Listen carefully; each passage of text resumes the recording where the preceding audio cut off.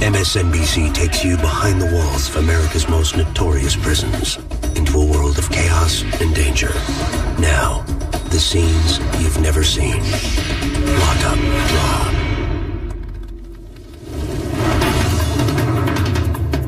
At any prison, there are essentially two sets of rules. There are the rules of the administration. The other set of rules are the inmates' rules themselves, the Convict Code. They got their rules, we got ours. The Convict Code is you don't get in other people's business. You don't let nobody know your business. You don't tell on nobody. You stick with your own race. You don't talk to other people. You might steer at a person. He might consider that a sign of disrespect. Any inmate will tell you that's the set of rules you follow first.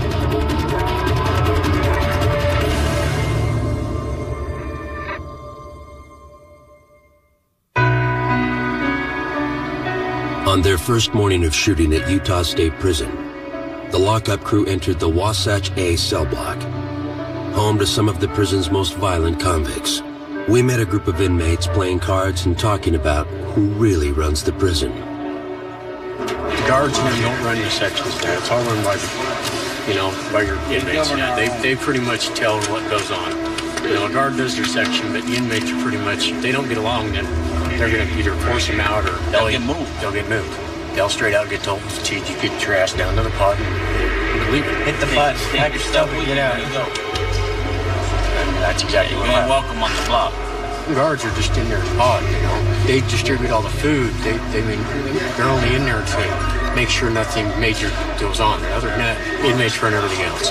Sergeant Danny Herring was one of only 2 officers assigned to manage the 95 men on Wasatch A that morning. Yeah, they can take the block, but they're not going anywhere. What are they going to do? That really doesn't bother me. I really don't have a control issue that way. They let us control and manipulate how they live and what they do. They got their rules, we got ours. There's a code of conduct in here that you got to follow if you want to make your time easy. You don't rat on people. Just all kinds of stuff. You don't do. That code of conduct is the Convict Code, and the penalties for violating it can be severe. If you look up, the 4th deck's pretty high. A lot of people take an elevator ride. The problem is there ain't no elevator. The fall doesn't hurt them. It's a sudden stop at the end. Utah State inmate Tony Duran is well-versed in the Convict Code. He has spent the majority of the past 23 years behind bars for burglary, robbery, and a slew of parole violations. The Convict Code is a person that carries himself with respect. He only talks to the man when he has to. He don't sit there and kick it with the man. You don't tell on nobody. You don't let nobody know your business. You don't get in other people's business. You respect yourself. You respect others around you. But these days, old-time inmates like Duran all agree the Convict Code is changing. Well, because the different breed of inmate that's coming to the joint now, You got kids coming in here, Some of them are gangbangers that don't know how to carry themselves. And some of them, they just don't give a shit about respect or nothing like that. We've discovered the proliferation of gangs at every prison we've profiled, and Utah is no exception. But nowhere are prison gangs more powerful, dangerous, and faster growing than in California. And they have added their own ominous chapters to the Convict Code. You can always spot a guy that's not used to prison, a new inmate, because he'll come out, he'll wander around, he won't go with his own group, he's just looking. And usually what will happen is one of the gangsters will go over and snatch him up and bring him over and run the game down to him. Tell him, hey, this is what you got to do. This is where you got to be. You can only hang out with your own people. We don't want to see you talking to people of other races. And that happens real quick. At San Quentin State Prison, we learned that not only do gangs force most of the prison population into racial segregation, they even draw boundaries on the rec yard. Okay, this is the lower yard, and the inmates segregate themselves out here. And the reason being that the gangs want it that way. The blacks are over here. The Northern Hispanics is our main gang here at San Quentin, and it's because they're better organized. Okay, the white guys are over here on the parallel bars and on the picnic table. Over in the corner, you see where the Asians are sitting. You can't just walk and sit on a table. I had to explain that. I'd almost got in a confrontation with that 2 or 3 times because, I saw a table, I sat down. But it's not like that. You gotta ask for permission to sit down there. Even such a minor misstep can be taken as a sign of disrespect, and that can lead to widespread violence. Though correctional staff is constantly on the lookout for weapons, it's well known that many on this yard are armed for battle, and none more so than the northern Hispanics. They have a minister of defense, and his thing is he's to have 10 weapons ready at any time down here on this yard. Their weapons are all hid over there, and in the morning we'll come over and we'll search that area and try to find their weapons. But they're getting better and better at the way they hide their weapons. As you see, this one guy keeps looking around, and he's got the heavy coat on. The temperature's pretty hot, so they're the soldiers. They wear these jackets. It's a little bit more armor. If anything goes on, they're the first ones to get involved. Many inmates have told us that if violence does break out, the Convict Code dictates how they will respond. If it's a racial situation, you have to respond according to your racial background. If I'm standing next to this man here and he's suddenly attacked by another racial group, even if I don't know him, he's black. I'm obligated by myself to assist this man. You know what I'm saying? If it's a white thing, then, you get in it. If it's with the whites and another race or something, then you got to be a part of it, But if it's something else, I just turn my head. I don't even want to see it, But we found that violence does not only occur between racially segregated rivals. Sometimes gang violence erupts from within. I've stabbed people because of what I've had to do, You can't go against the program. At California State Prison Corcoran, we met one young inmate who was ordered to attack an older, weaker gang member, simply to thin out the herd. He asked that we not use his name. I accepted that because that's the way it is. I didn't question it. Some things I was against, but, I just dealt with it and accepted it because that's the law of the land in here.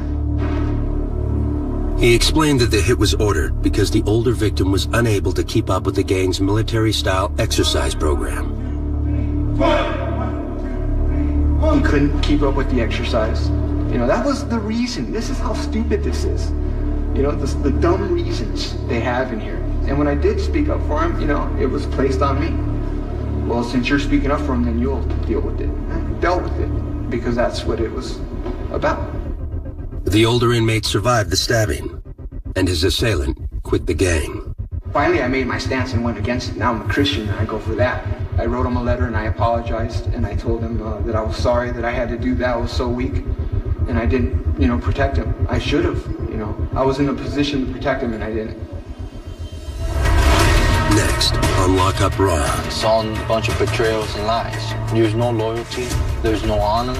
One gangbanger smashes the code, and another unleashes contempt for those who do. I don't know how can they wake up in the morning and see themselves in the mirror,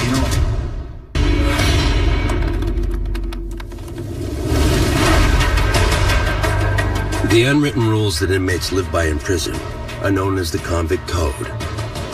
But when it comes to gangs, the Convict Code is the code of silence. Talking about gang business can get members killed. They got rules and we got rules within the rules. Among our own peoples or among different races, but we have to deal with it. I can't elaborate too much on it, The subject was clearly off the table when we sat down at Pelican Bay State Prison with Raul Leon, alleged to be one of the leaders of the most powerful prison gang of all, the Mexican Mafia. How powerful is the Mexican Mafia here at Pelican Bay? I don't even touch on that right there. I don't speak on it myself, Raul Leon had such influence throughout the state by assigning individuals to represent him. He would have people assaulted. He would have riots take place on his orders. Serving a life sentence for murder, Leon lives in what is widely regarded as the most restrictive environment in the state of California, Pelican Bay Security Housing Unit, or SHU. Inmates are confined to their cells for all but 90 minutes per day, which they're allowed to spend in a nearby concrete exercise area. Leon had been living here for 14 years when we met him. I always tell people they ain't built a prison hard enough to break me, you know? And some of us are stronger than others. And I think that's what Pelican Bay is about. Only the strongest are the ones that are going to make it, you know? While Leon refuses to disavow loyalty to his gang, the prison sees a slow but steady flow of inmates who do. Through a process called debriefing, they not only break the code, they smash it to bits. It's basically when existing gang members want to get out of a gang inside prison. And in order to do that, there's a whole debriefing process they have to go through. And it basically entails the inmate coming in and confessing everything he's done with the gang. And sometimes even, you know, throwing some people under the bus and confessing against other people. So it's really a deadly thing for someone to do inside a prison. When inmates debrief, they must write a lengthy account of their criminal history both in and out of prison.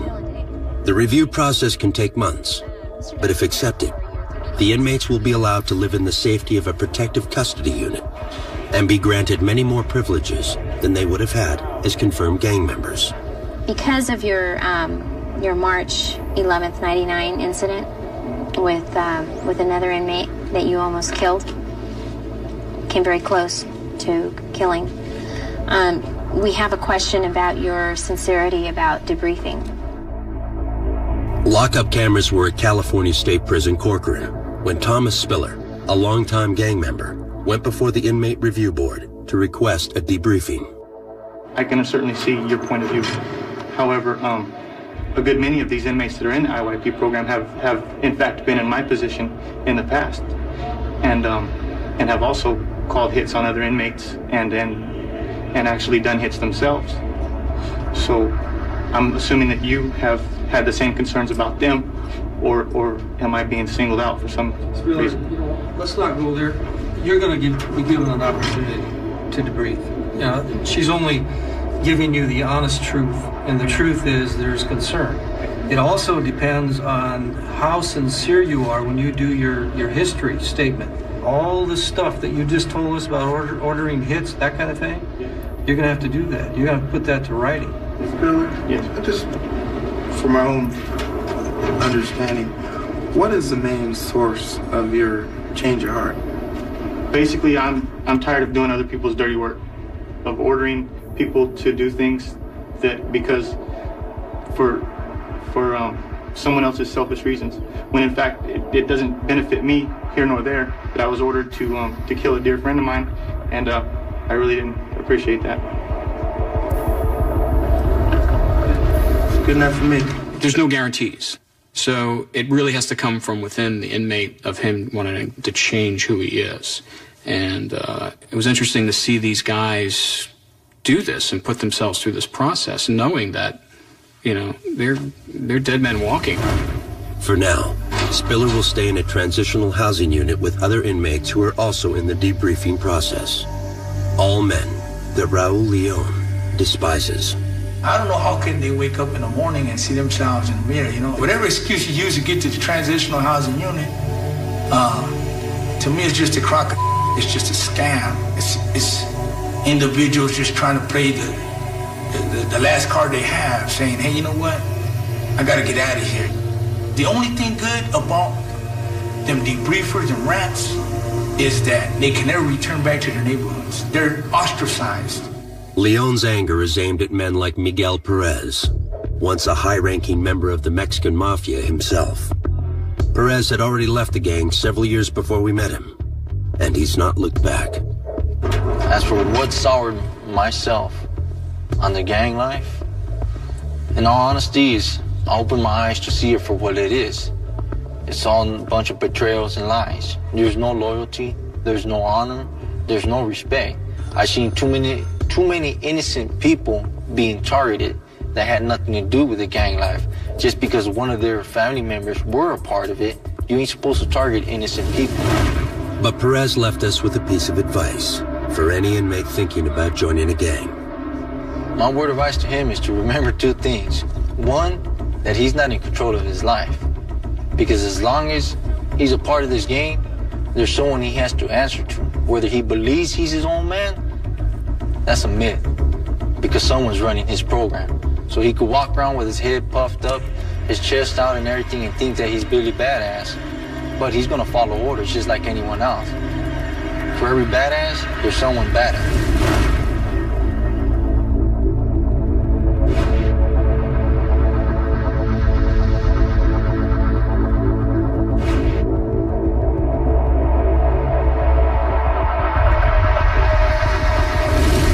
Coming up on Lockup Raw. I am a man that is attracted to young women. God forbid. 99% of us are. How the Convict Code applies to sex offenders.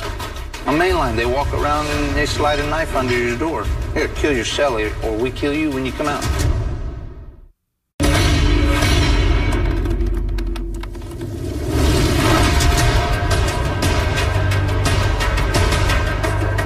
In every prison profiled on Lockup, our producers have found subtle differences in how inmates enforce the Convict Code, or the unwritten rules by which they live.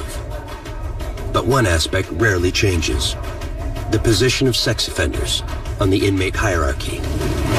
Murderers, robbers, they're up here. Child molesters, rapists, they're down here. Them guys on the bottom deck, most of them guys are sex offenders, you know? I don't like them, I just tolerate them. I used to beat up all these sex offenders. I used to prey on them. They normally mark the sexual predators by cutting them across the face with a razor blade or a knife, and that's just a lot. The other inmates know that, hey, this guy no good. They call him trash. We even met a pair of brothers who wouldn't hesitate to extend the Convict Code to their own father. My father was in here for, I don't know the exact charge, but he was in here for messing with kids. And, you know, I ain't cool with that. Brad and Michael Love are serving time for murder at Anamosa State Penitentiary in Iowa. I was never incarcerated with him.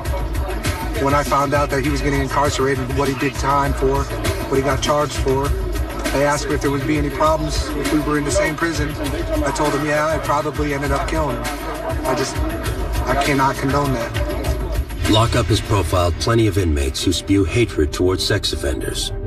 But we've also introduced viewers to those on the receiving end.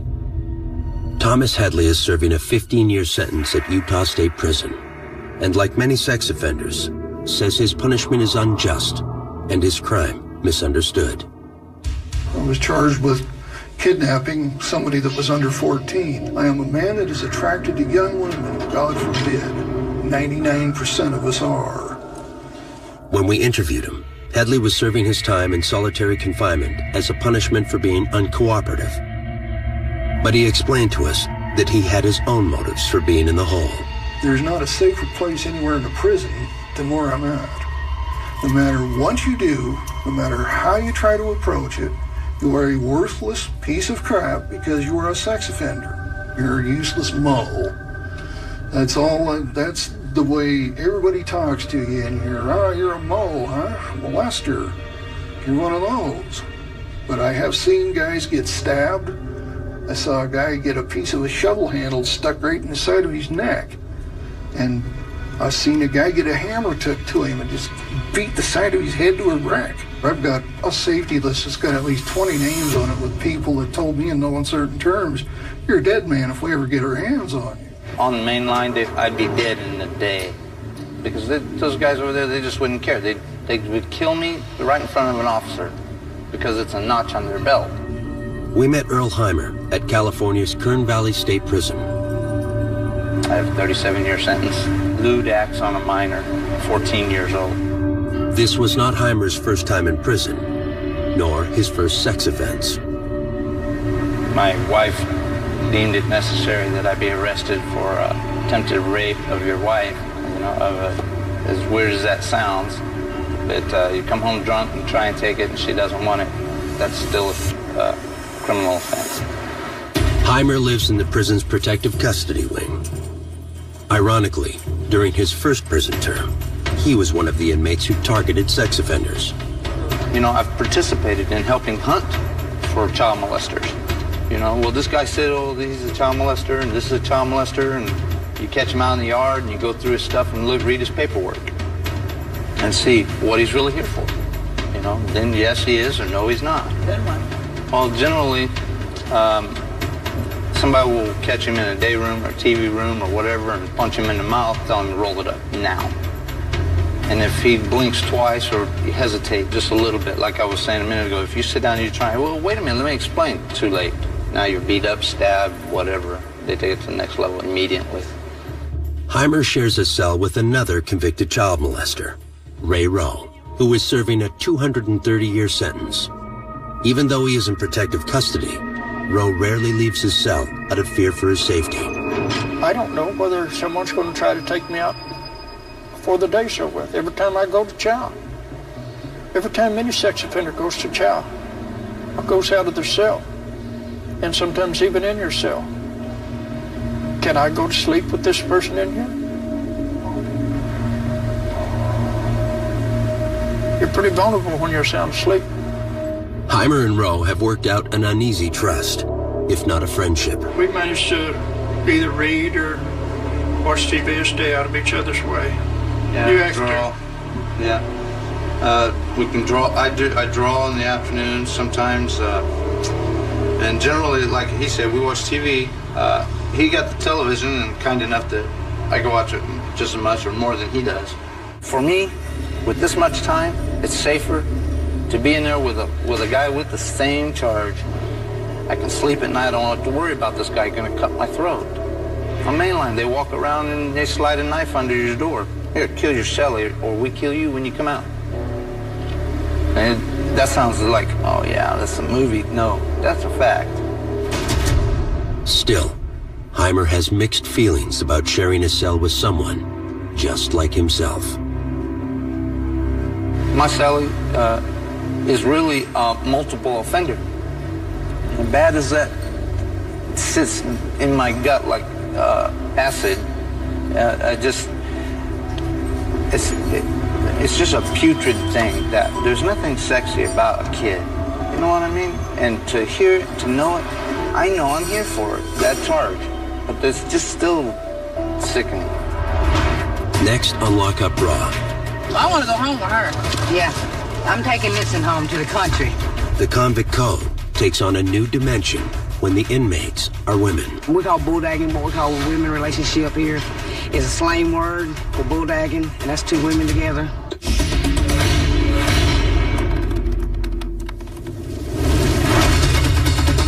The vast majority of prisons we visited over the years have been male institutions. But when we've taken our cameras inside women's prisons, we've met inmates living by a very different convict code. The biggest difference between male and female inmates and how they get along with each other is basically looked at in two ways. One, male inmates tend to find gangs to get involved with. It's their kind of security blanket and protection.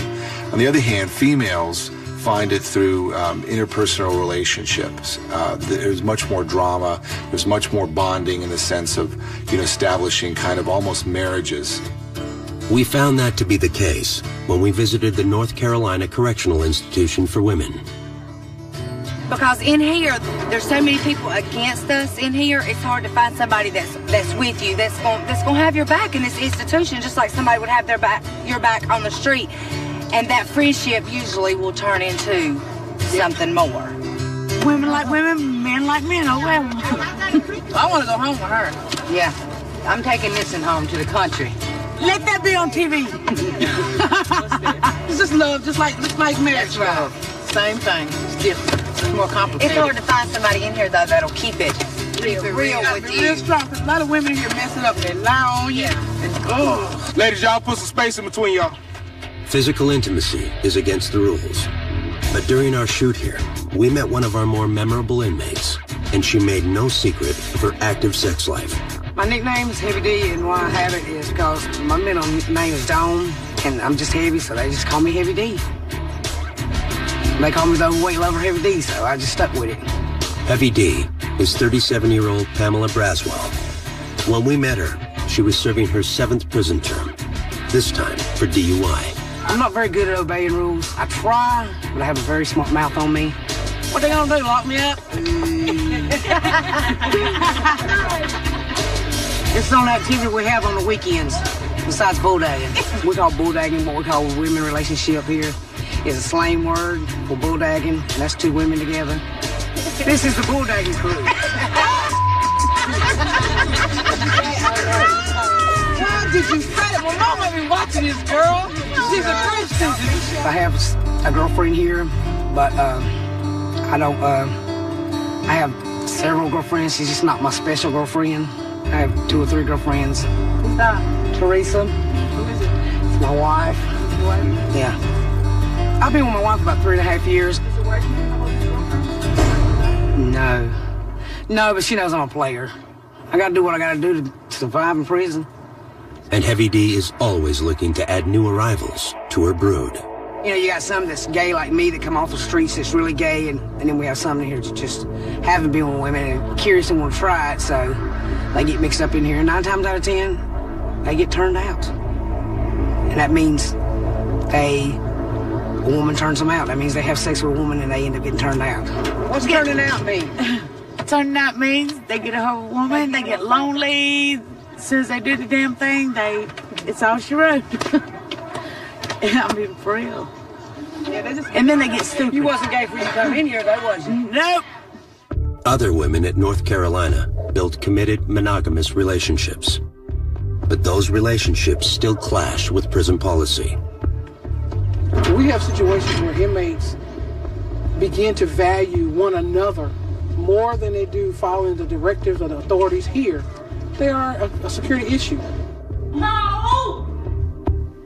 The first time lockup cameras rolled tape on North Carolina inmate Jennifer Porter, she was trying to get a glimpse of her girlfriend and fellow inmate, Danica Cox, out on the prison yard. Oh, she's gone! Ah! What happened? She's gone.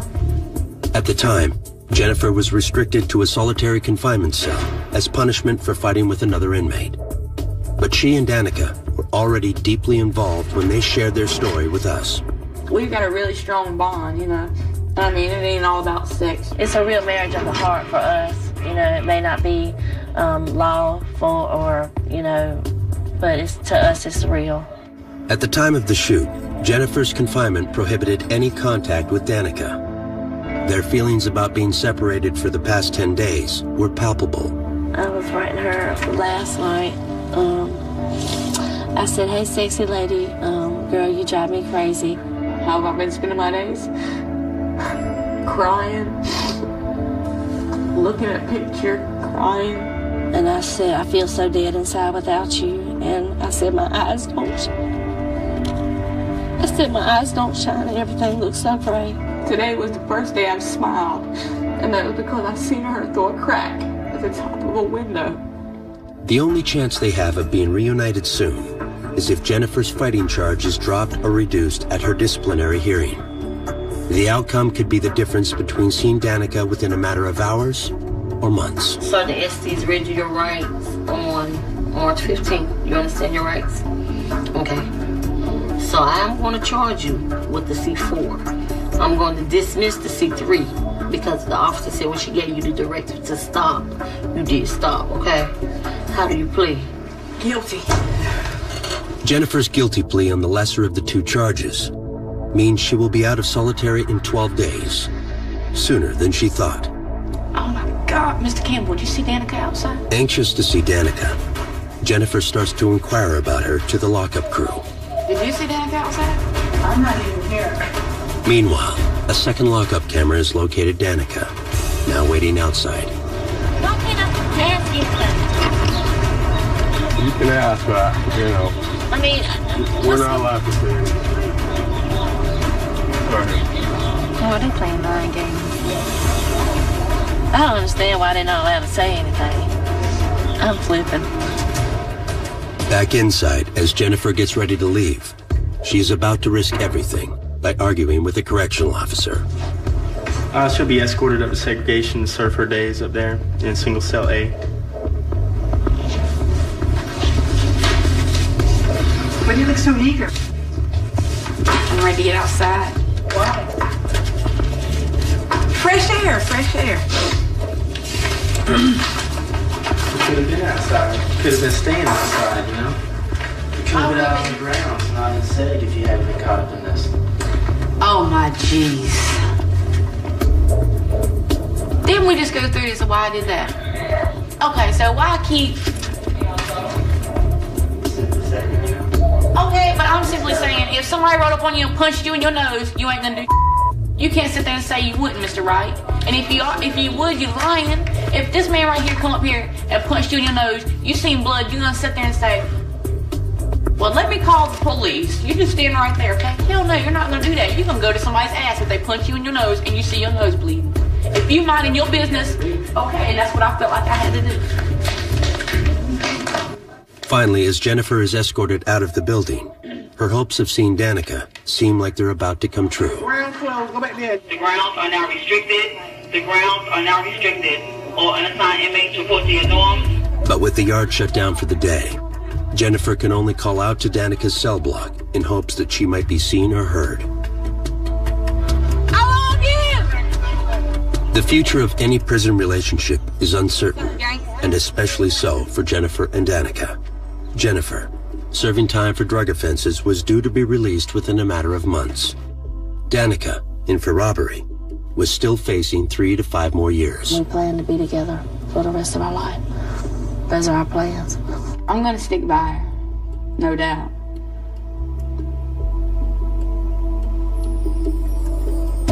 It may sound crazy, but I'll probably end up even coming back.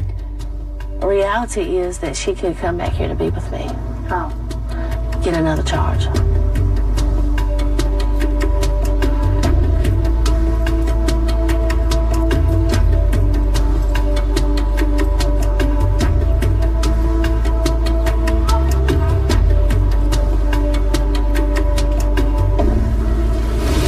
Next on Lock Up Raw. A lot of people here can't deal with rejection, especially coming from transsexual. A place in the code for gays and gay predators.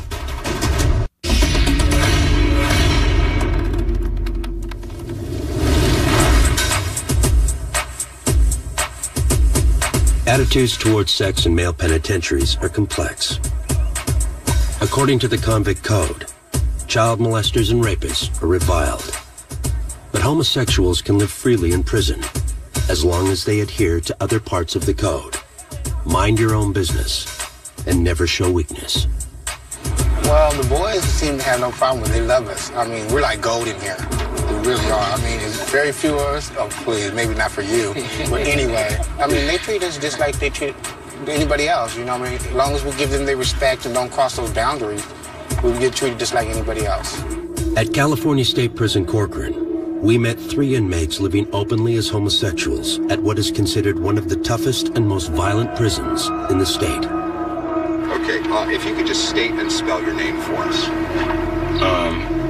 Regina Maiden, well, actually Reginald Maiden, REGINALD, MAIDEN. In this raw interview footage, the 3 men discuss the possibility of attack and how they would respond. It's not being attacked, it's just being like, in a proper word, is stalked, just harassed, just because of rejection. You know, a lot of people here can't deal with rejection, especially coming from transsexual. A lot of other things people don't realize. We're men just like them. We're just feminine like men. Don't forget, women do kill. Yeah, okay, and it's like a lot of us don't put up with that, and a lot of guys know that, and a lot of guys don't. So, you know, when the ones that don't, they end up getting embarrassed. That lady with their chorus, beat up, wasn't playing. you know, and it makes them look bad on the yard. So that's why a lot of people do give homosexuals respect sometimes, because they don't know what we're capable of doing. Some gay inmates embrace their feminine side. But when Lockup visited Kentucky State Penitentiary, we met Fleece Johnson, a longtime inmate who practices a very different kind of homosexuality. But we have sexual desires, right? So you got a bunch of men locked up in one place. All of them get hard.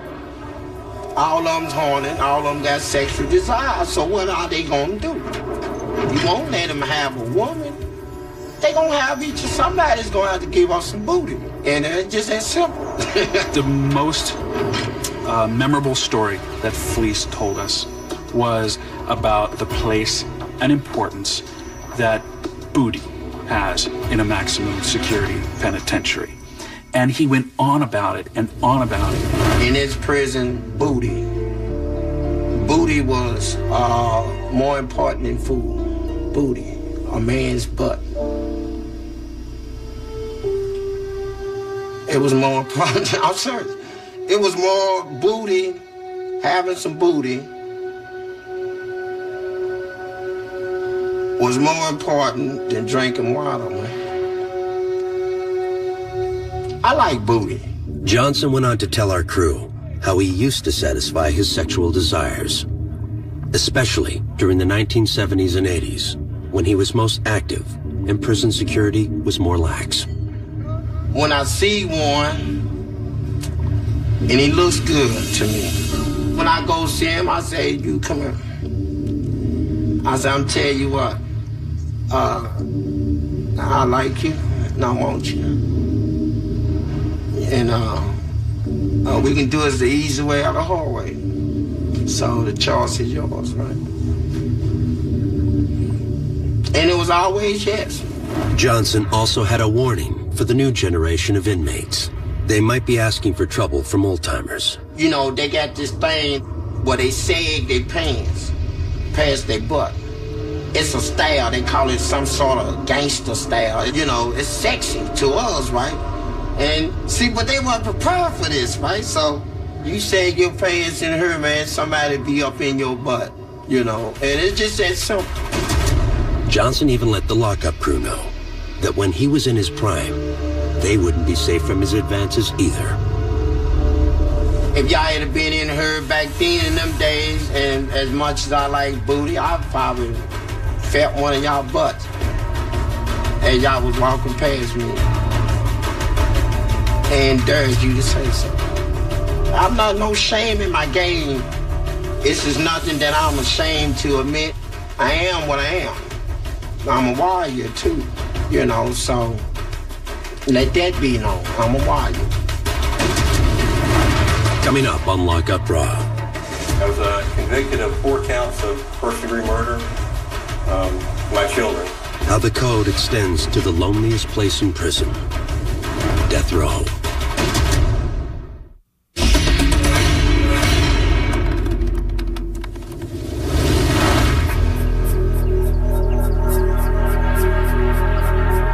For convicts with a death sentence, rules of any kind might seem irrelevant. But a chapter of the Convict Code even extends to death row, a place lockup has visited many times. There's an unmistakable feeling when you walk onto a death row at a prison. Everywhere else in the prison is alive with bustle, with noise. They're loud places. When you walk on death row, it's completely silent. It is eerily silent. Randy Height, convicted of double murder and armed robbery, has been on death row at Kentucky State Penitentiary since 1995. We have one of the most well-behaved units in the institution. Well, you can't say that we ain't got nothing to lose. We've got plenty to lose, you know. We have whatever privileges we do have, you know, that can be wiped away in a heartbeat. But that's not the only reason death row inmates are often the best behaved. Their basic behavior is directly related to them being able to say in their clemency plea that we were good guys while we were there. We didn't create havoc. We weren't violent. We weren't all of these things, and try to obviously portray the good things that they've done while they've been incarcerated. I have a hope that one day that I can be out of prison, you know, even though that hope might be small. I know that what I've done was wrong. I deserve to be where I'm at. I've accepted whatever might come. What the future holds for Height is not yet certain. His case is still on appeal. But one day, he might take the same walk our lockup crew took when they shot at Kentucky State. Kentucky is one of the states that actually still has an electric chair. And I had asked Warden Haberlin, you know, we want to make sure that we get a shot of the electric chair. So we go to the end of the corridor in 3-cell house where they keep the execution chamber. And I remember he opened the door and there was old Sparky. And it was unforgettable. This is the electric chair, which is maintained by the Kentucky State Penitentiary in order to complete executions by electrocution. It was originally built somewhere in the 1900s. It's just leather and wood and metal, like any other chair. But there's this unmistakable feeling. You know, people die there. Some of Kentucky's death row inmates can choose between the electric chair and lethal injection. That's also the case in the neighboring state of Tennessee.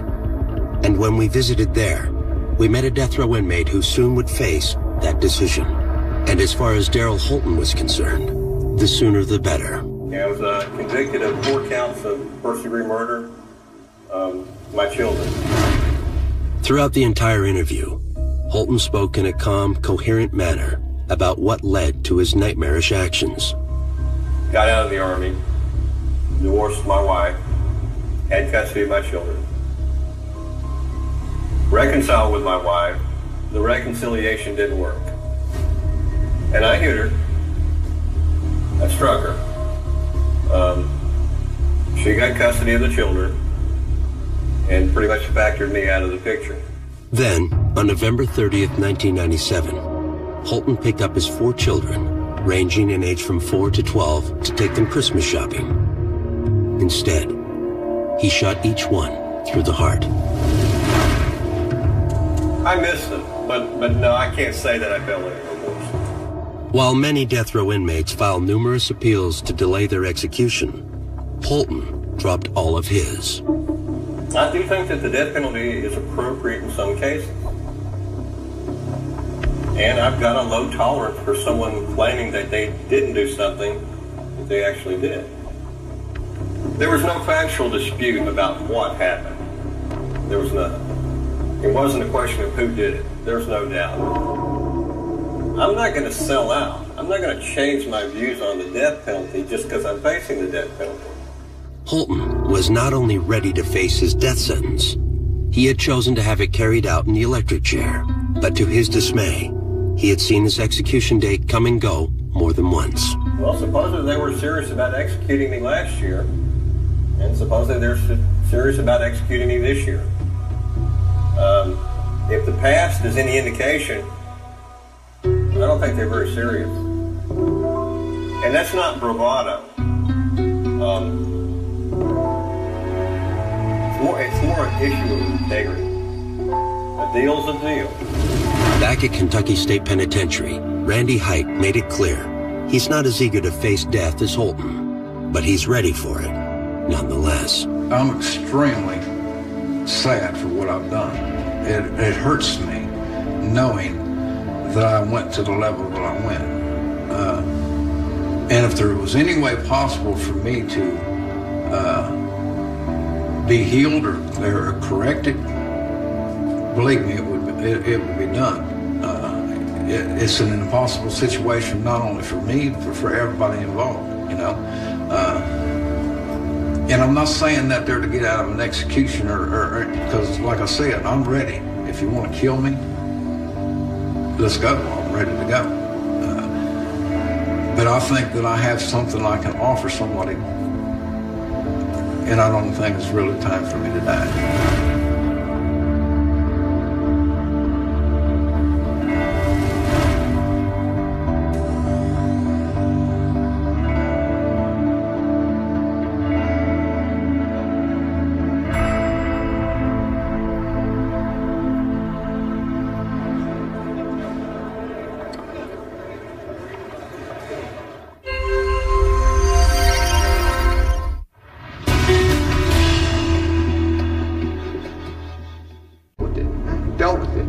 That's what it was about. The older inmate survived the stabbing, and his assailant quit the gang. Finally, I made my stance and went against it. Now I'm a Christian, and I go for that. I wrote him a letter, and I apologized, and I told him that I was sorry that I had to do that. I was so weak, and I didn't, protect him. I should have, I was in a position to protect him, and I didn't.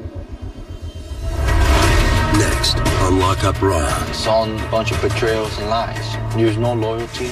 There's no honor. One gangbanger smashes the code. and another unleashes contempt for those who do. I don't know how can they wake up in the morning and see themselves in the mirror, you know?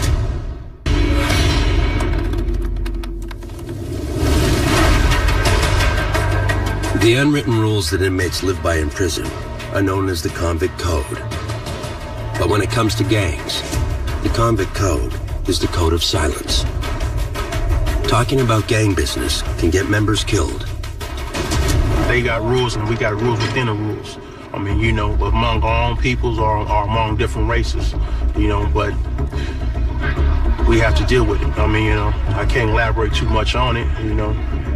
The subject was clearly off the table when we sat down at Pelican Bay State Prison with Raul Leon, alleged to be one of the leaders of the most powerful prison gang of all, the Mexican Mafia.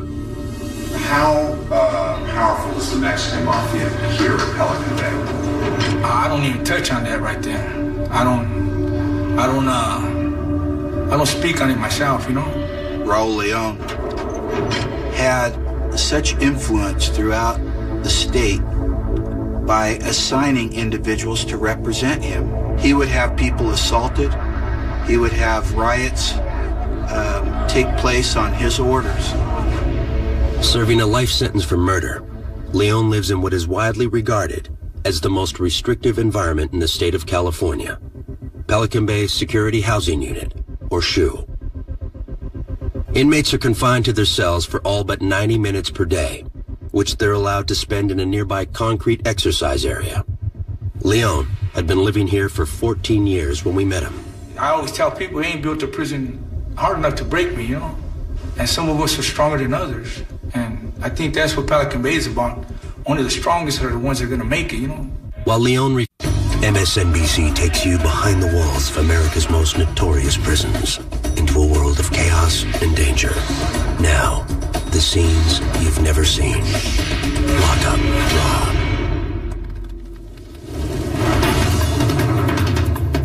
At any prison, there are essentially two sets of rules. There are the rules of the administration. The other set of rules are the inmates' rules themselves, the Convict Code. They got their rules, we got ours. The Convict Code is you don't get in other people's business. You don't let nobody know your business. You don't tell on nobody. You stick with your own race. You don't talk to other people. You might steer at a person. He might consider that a sign of disrespect. Any inmate will tell you that's the set of rules you follow first.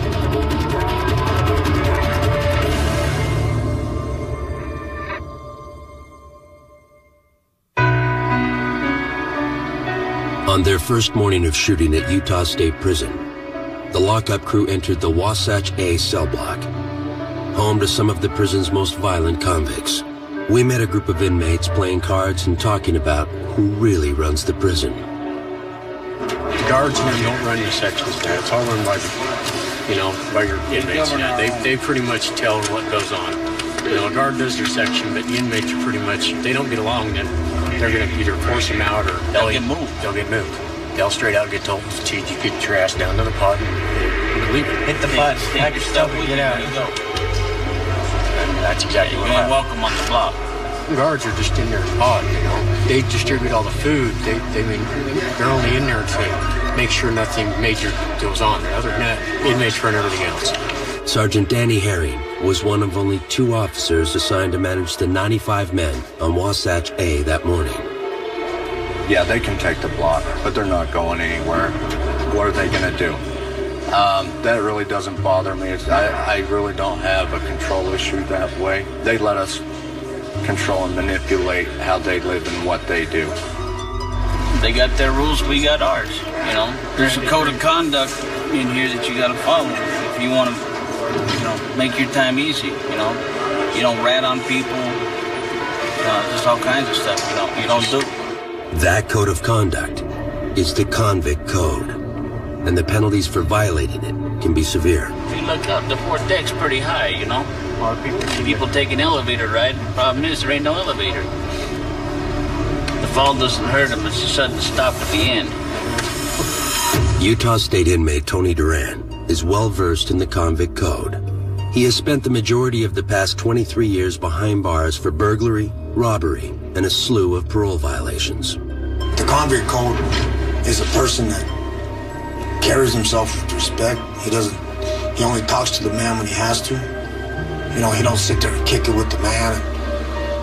You don't tell on nobody. You don't let nobody know your business. You don't get in other people's business. You respect yourself. You respect others around you.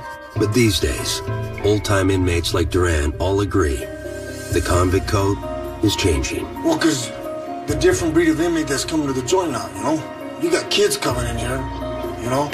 Some of them are gangbangers that don't know how to carry themselves. And some of them, they just don't give a shit about respect or nothing like that. We've discovered the proliferation of gangs at every prison we've profiled, and Utah is no exception. But nowhere are prison gangs more powerful, dangerous, and faster growing than in California. And they have added their own ominous chapters to the convict code. You can always spot a guy that's not used to prison, a new inmate, because he'll come out, he'll wander around, he won't go with his own group, you know, he's just looking. And usually what will happen is one of the gangsters will go over and snatch him up and bring him over and run the game down to him. Tell him, hey, this is what you got to do, this is where you got to be. You can only hang out with your own people. We don't want to see you talking to people of other races. And that happens real quick, real quick. At San Quentin State Prison, we learned that not only do gangs force most of the prison population into racial segregation, they even draw boundaries on the rec yard. Okay, this is the lower yard, and the inmates segregate themselves out here, and the reason being that the gangs want it that way. The blacks are over here, the Northern Hispanics is our main gang here at San Quentin, and it's because they're better organized. Okay, the white guys are over here on the parallel bars and on the picnic table. Over in the corner, you see where the Asians are sitting. You can't just walk and sit on a table. I had to explain that. I'd almost got in a confrontation with that 2 or 3 times because, you know, I saw a table, I sat down. But it's not like that. You gotta ask for permission to sit down there. Even such a minor misstep can be taken as a sign of disrespect, and that can lead to widespread violence. Though correctional staff is constantly on the lookout for weapons, it's well known that many on this yard are armed for battle, and none more so than the Northern Hispanics. They have a minister of defense, and his thing is he's to have 10 weapons ready at any time down here on this yard. Their weapons are all hid over there, and in the morning we'll come over and we'll search that area and try to find their weapons. But they're getting better and better at the way they hide their weapons. As you see, this one guy keeps looking around, and he's got the heavy coat on. The temperature's pretty hot, so they're the soldiers. They wear these jackets. It's a little bit more armor. If anything goes on, they're the first ones to get involved. Many inmates have told us that if violence does break out, the convict code dictates how they will respond. If it's a racial situation, you have to respond according to your racial background. You know, if I'm standing next to this man here and he's suddenly attacked by another racial group, even if I don't know him, he's black. I'm obligated by myself to assist this man. You know what I'm saying? If it's a white thing, then, you know, you get in it. If it's with the whites and another race or something, you know, then you got to be a part of it, you know. But if it's something else, I just turn my head. I don't even want to see it, you know. But we found that violence does not only occur between racially segregated rivals. Sometimes gang violence erupts from within. I've stabbed people because of what I've had to do, you know. You can't go against the program. At California State Prison Corcoran, we met one young inmate who was ordered to attack an older, weaker gang member, simply to thin out the herd. He asked that we not use his name. I accepted that because that's the way it is. You know, I didn't question it. You know, some things I was against, but, you know, I just dealt with it and accepted it because that's the law of the land in here. He explained that the hit was ordered because the older victim was unable to keep up with the gang's military-style exercise program. He couldn't keep up with the exercise. You know, that was the reason. This is how stupid this is. You know, the dumb reasons they have in here. And when I did speak up for him, you know, it was placed on me. Well, since you're speaking up for him, then you'll deal. Refuses to disavow loyalty to his gang. The prison sees a slow but steady flow of inmates who do. Through a process called debriefing, they not only break the code, they smash it to bits. It's basically when existing gang members want to get out of a gang inside prison. And in order to do that, there's a whole debriefing process they have to go through. And it basically entails the inmate coming in and confessing everything he's done with the gang. And sometimes even, throwing some people under the bus and confessing against other people. So it's really a deadly thing for someone to do inside a prison. When inmates debrief, they must write a lengthy account of their criminal history both in and out of prison. The review process can take months, but if accepted, the inmates will be allowed to live in the safety of a protective custody unit and be granted many more privileges than they would have had as confirmed gang members. Because of your March 11th, 99 incident with another inmate that you almost killed, came very close to killing, we have a question about your sincerity about debriefing. Lockup cameras were at California State Prison Corcoran when Thomas Spiller, a longtime gang member, went before the Inmate Review Board to request a debriefing. I can certainly see your point of view. However, a good many of these inmates that are in the IYP program have in fact been in my position in the past, and have also called hits on other inmates and actually done hits themselves. So I'm assuming that you have had the same concerns about them, or am I being singled out for some reason? Let's not go there. You're going to be given an opportunity to debrief. She's only giving you the honest truth, and the truth is there's concern. It also depends on how sincere you are when you do your history statement. All the stuff that you just told us about ordering hits, that kind of thing, you're going to have to do that. You're going to put that to writing. Yes. Just for my own understanding, what is the main source of your change of heart? Basically, I'm tired of doing other people's dirty work, of ordering people to do things that because